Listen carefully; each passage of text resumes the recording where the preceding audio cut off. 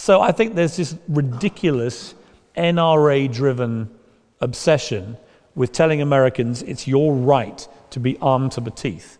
That's the problem. And it's driven from pure commercial greed. The NRA is funded by the gun manufacturers, billions of dollars.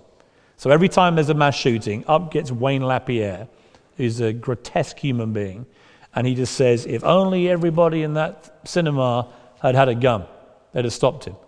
And as Michael Bloomberg, the former mayor of New York, put it to me, imagine the scene at midnight, which is when that screening was, with 400 people jumping up with guns in darkness and opening fire. How many would have died?